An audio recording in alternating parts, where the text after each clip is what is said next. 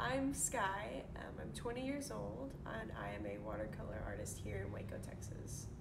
I have been drawing and painting and stuff since before I can remember, but I don't think I started branching out and really trying to figure out, what art is or what being an artist is until probably after I graduated high school. And then I really started trying to figure out what art meant to me and how to become an artist and what that would look like. Being an artist in Waco, I just kind of always knew about Cultivate. I came to exhibition openings a lot, and I was aware that they had studio space. Before I was doing this, I was painting at coffee shops. And so yeah, I feel super fortunate that I have a place that I can come and have solitude and create my stuff. And I know that everybody else up here feels the exact same way. This is J. Frank Dobie.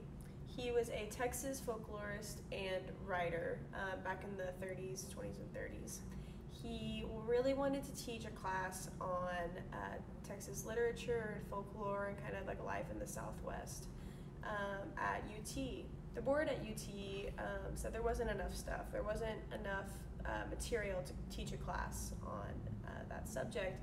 So he went out and gathered all of these firsthand accounts and old folk stories concerning the Southwest, and basically just wrote all of these books to use as material for this class, and basically pioneered the whole genre of Texas literature. My favorite thing to paint is people, for sure. Faces are super interesting to me. I'm like, anytime I'm talking to anybody, I'm thinking about the way their face is like shaped and like the different tones and colors. It's like, when you're painting a portrait of somebody, it's like you're cracking a code.